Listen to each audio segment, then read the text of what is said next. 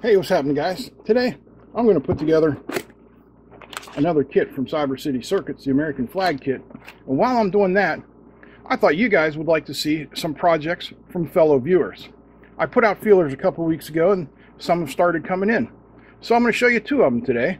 And the first one is from a viewer who calls himself Armistead AB. It works best in the dark.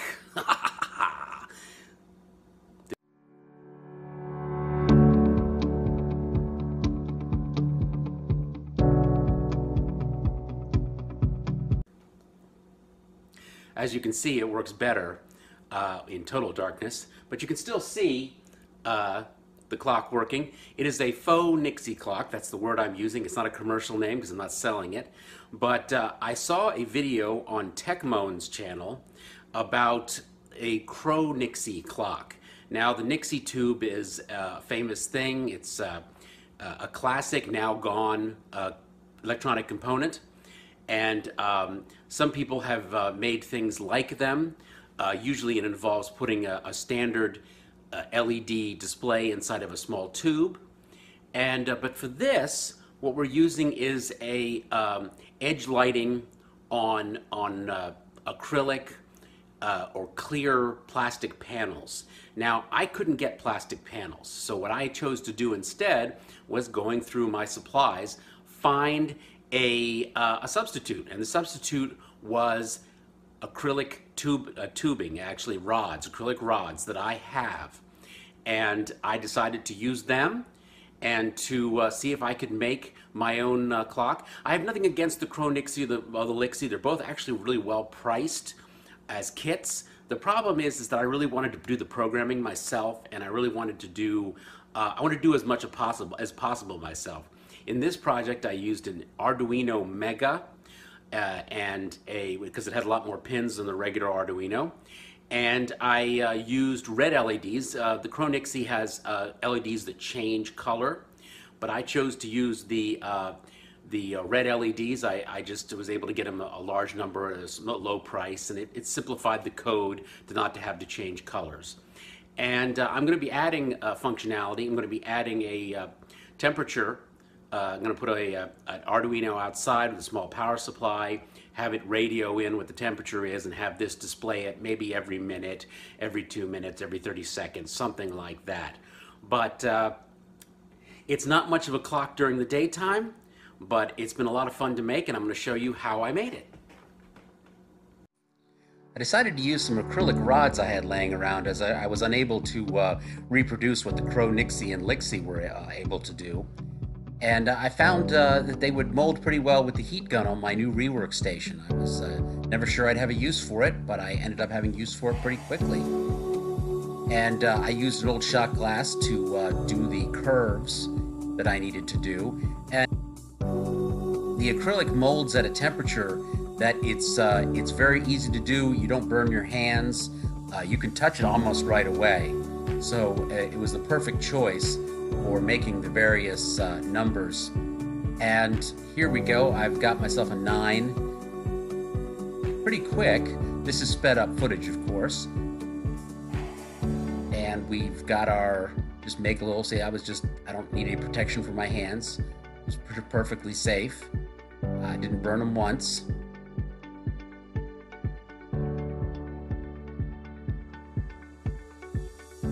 Here are some examples, 5, 6, 7, and 8.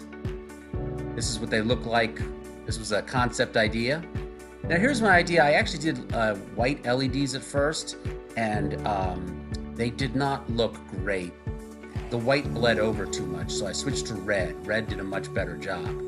Here's showing I used metal tubing to contain and direct the light.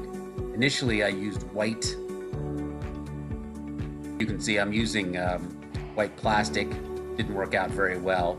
I found this at the Habitat for Humanity. It was a bathroom light fixture, $6, and I tore it open and removed all of the electric lighting elements. It has room to put the computer in and all the wiring. I started cutting small circuit boards breadboard so that I could put the lighting tubes in and began mounting them in a pattern that matched the shape of the tubing that I used to denote the numbers. Here you can see is one of the finished ones early on. Now I would modify the numbers and move them around, but this gives you the basic idea. I decided to use wire wrapping. I hadn't used wire wrapping since the 5th grade for a science project, but I decided that I would wire wrap the wires, and that produced a great effect, much easier than just trying to solder them. I do recommend soldering them if you can afterwards. Some of them did come loose. So here's one of my initial tests, and you can see that it's pretty distinctive. It stands out pretty well. And I've got myself a little routine I run, a light show I call it, and that cycles through the numbers pretty quickly, 0 through 9. I decided to add numbers, have full ranges of numbers for 3 of the digits so I can later on do a temperature function. I'm going to have it, so here's what they look at without the numbers. They kind of have an interesting burn to them. You can even see one switch.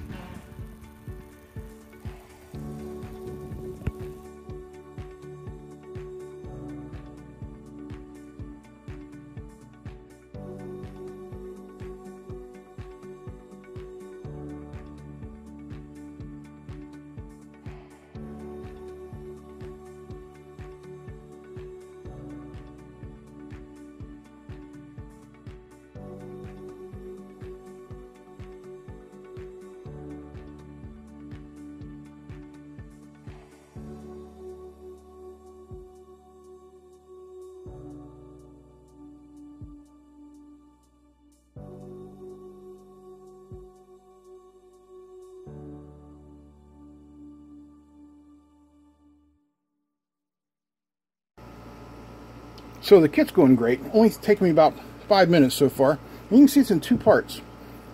You'll notice this one is a yellow LED.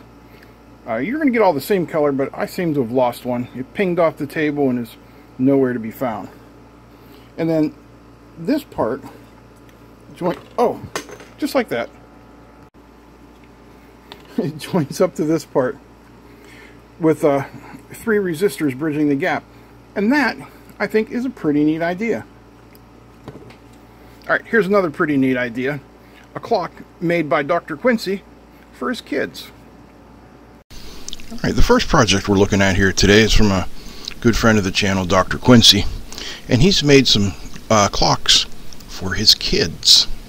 The originals were based on a DS3231, and they were incredibly small, less than a credit card size. He said he showed them to his wife and she asked if he could make them bigger. And he did. So we're looking right now, I think, is the second version. So V2 has a couple tweaks. He had to use a Mac 7219 to drive the 7-segment displays that he made up individually using 3mm LEDs. And since it was for his kids' room, he added a little LDR circuit to dim at night. Then he added 12, 24-hour, button switching. Also, it was only programmable from the computer before, so he added up-down buttons to increment and decrement the hours and minutes. And since he had a few pins left on the Atmega, he decided to put in a battery checker. This thing checks the battery voltage twice a day, and he's using the internal voltage reference on the Atmega to do that. That's pretty slick.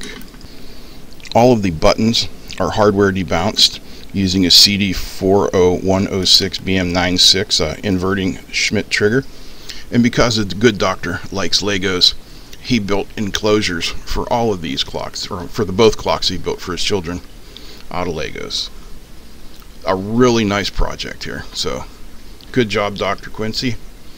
And I'm sure he'd make the KiCad files available if any of you guys are interested.